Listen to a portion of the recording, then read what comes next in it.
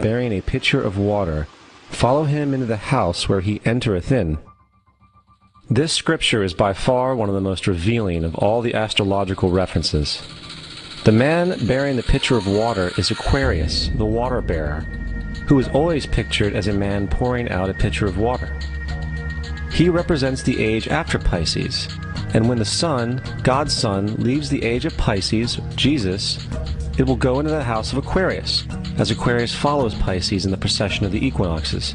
All Jesus is saying is that after the age of Pisces will come the age of Aquarius.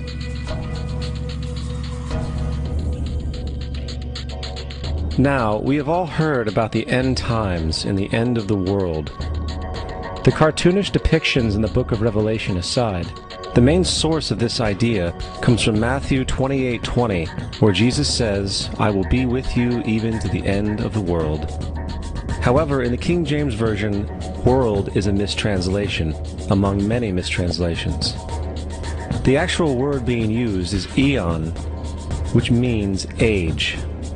I will be with you even to the end of the age, which is true, as Jesus' solar Piscean personification will end when the sun enters the age of Aquarius. The entire concept of end times and the end of the world is a misinterpreted astrological allegory.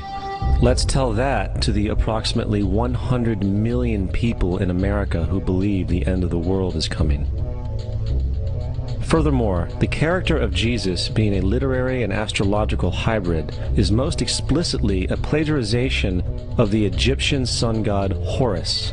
For example, inscribed about 3,500 years ago on the walls at the Temple of Luxor in Egypt are images of the Annunciation, the miracle conception, the birth, and the adoration of Horus.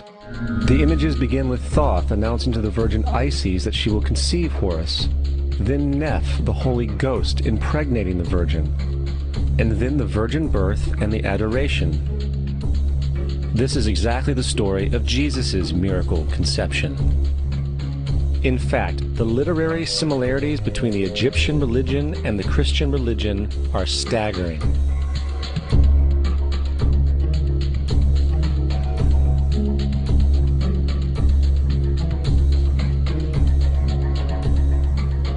And the plagiarism is continuous. The story of Noah and Noah's Ark is taken directly from tradition. The concept of the Great Flood is ubiquitous throughout the ancient world, with over 200 cited claims in different periods and times. However, one need look no further for a pre-Christian source than the Epic of Gilgamesh, written in 2600 BC. This story talks of a great flood commanded by God, an ark with saved animals upon it, and even the release and return of a dove, all held in common with the biblical story among many other similarities. And then there is the plagiarized story of Moses. Upon Moses' birth, it is said that he was placed in a reed basket and set adrift in a river in order to avoid infanticide. He was later rescued by a daughter of royalty and raised by her as a prince. This baby in a basket story was lifted directly from the myth of Sargon of Akkad of around 2250 BC. Sargon was born, placed in a reed basket in order to avoid infanticide, and set adrift in a river.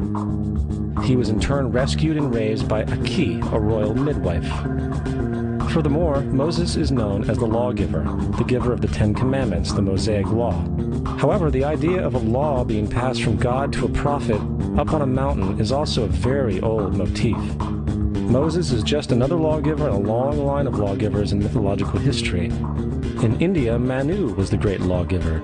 In Crete, Minos ascended Mount Dicta, where Zeus gave him the sacred laws, while in Egypt there was Meses, who carried stone tablets and upon them the laws of God were written. Manu, Minos, Meses, Moses. And as far as the Ten Commandments, they are taken outright from spell 125 in the Egyptian Book of the Dead. What the Book of the Dead phrased, "I have not stolen," became "Thou shalt not steal." "I have not killed," became "Thou shalt not kill." "I have not told lies," became "Thou shalt not bear false witness," and so forth. In fact, the Egyptian religion is likely the primary foundational basis for the Judeo-Christian theology. baptism, afterlife, final judgment, virgin birth, death and resurrection, crucifixion, the Ark of the Covenant, circumcision, saviors, Holy Communion, Great Flood, Easter, Christmas, Passover, and many, many more are all attributes of Egyptian ideas long predating Christianity and Judaism. Justin Martyr, one of the first Christian historians and defenders, wrote, "When we say that he, Jesus Christ, our teacher, was produced without sexual union, was crucified and died and rose again and ascended into heaven, we propound nothing different from what you believe regarding those who you esteem sons of Jupiter." In a different writing, Justin Martyr said, "He was born of a virgin, except this in common with what you believe of Perseus." It's obvious that Justin and other early Christians knew how similar Christianity was to the pagan religions. However, Justin had a solution. As far as he was concerned, the devil did it.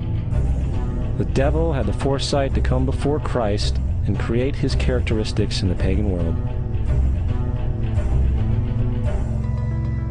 Fundamentalist Christianity, fascinating. These people actually believe the world is 12,000 years old. Swear to God. I actually asked one of these guys, okay, dinosaur fossils.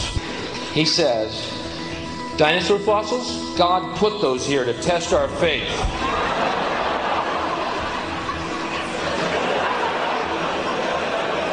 I think God put you here to test my faith, dude.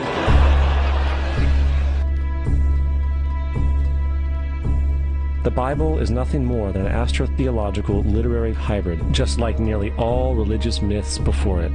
In fact, the aspect of transference of one character's attributes to a new character can be found within the book itself. In the Old Testament, there is the story of Joseph. Joseph was a prototype for Jesus. Joseph was born of a miracle birth. Jesus was born of a miracle birth.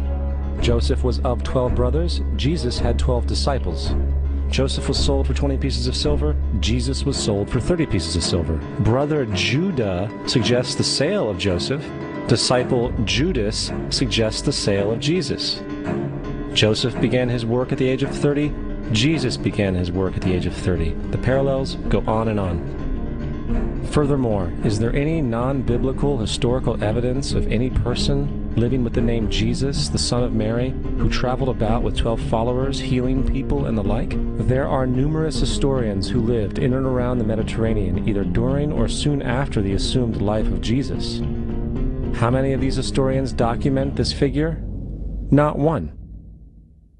However, to be fair, that doesn't mean defenders of the historical Jesus haven't claimed the contrary. 4 historians are typically referenced to justify Jesus' existence. Pliny the Younger, Suetonius, and Tacitus are the first 3. Each one of their entries consists of only a few sentences at best, and only referred to Christus or the Christ, which in fact is not a name but a title. It means the Anointed One. The 4th source is Josephus, and this source has been proven to be a forgery for hundreds of years. Sadly, it is still cited as truth. You would think that a guy who rose from the dead and ascended into heaven for all eyes to see and performed the wealth of miracles acclaimed to him would have made it into the historical record. It didn't, because once the evidence is weighed, there are very high odds that the figure known as Jesus did not even exist.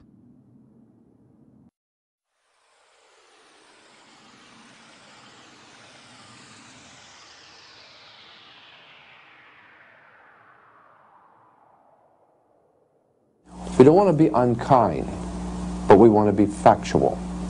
We don't want to cause hurt feelings, but we want to be academically correct in what we understand and know to be true. Christianity just is not.